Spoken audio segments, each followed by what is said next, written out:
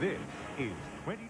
Exner's story might never have come out if she hadn't been asked to continue the other role she described, acting as a courier between Sam Giancana and Jack Kennedy.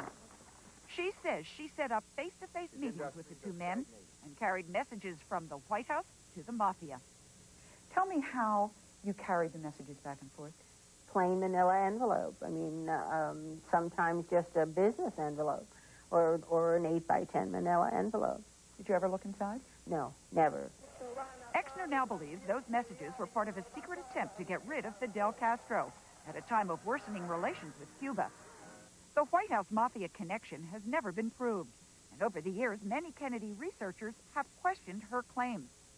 But columnist Liz Smith, who's followed the story for 20 years, is among those convinced it is true.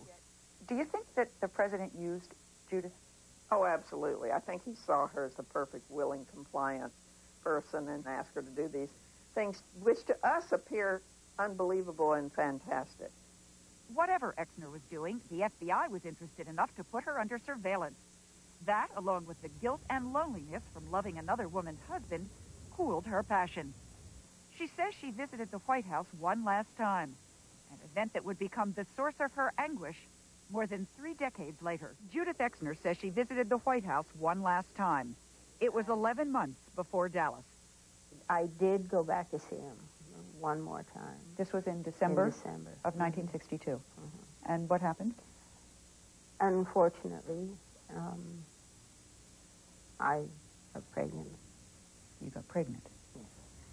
I called him, and I told him, and he said,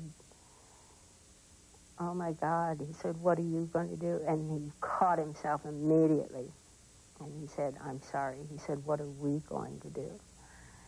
And I said, "There's only one thing can be done." He said, "Well, I want you to know," he said, "if you want to have the baby," he said, "you can have the baby." And I said, "That's impossible, Jack. Who do I tell this child his father is?"